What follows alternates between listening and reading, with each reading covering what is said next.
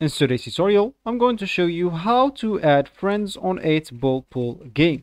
So first of all, of course, if you don't have the 8-ball pool on your phone, you will need to go and download it through Play Store if you're using an Android, App Store if you're using an iPhone, or any other store you could be possibly using. Once you did that, you will have three options. But first of all, let me tell you, if you are interested in playing 8-ball pool on your PC, you will find a video on this channel on how to do that exactly. I already made it. So of course, make sure to go and check this channel out if you are interested about playing 8-ball pool on your PC. So as we said, you will find three options when you open the game. The first option is to log in into your account. If you don't have an account, you'll be able to create one.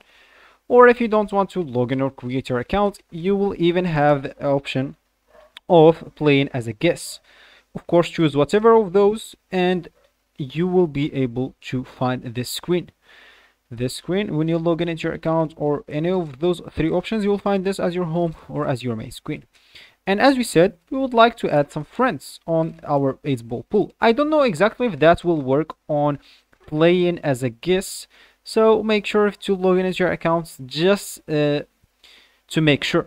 Okay, so from here, I'm just going to click at the bottom right corner. I have three icons. I'm going to click at the right one, which is like a group icon. So just go and click at this. And as you can see at the bottom, we can read get 500 gold for each friend who joined 8-ball pool.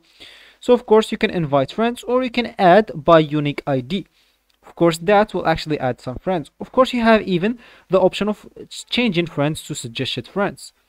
So this suggested friends, let's just load, will actually give you some friends to add.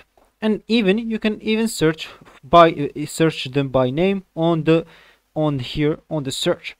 Of course, even if you go to activity, if you already played with someone who is not your friend, it will appear here and you will be able to add it as your friend.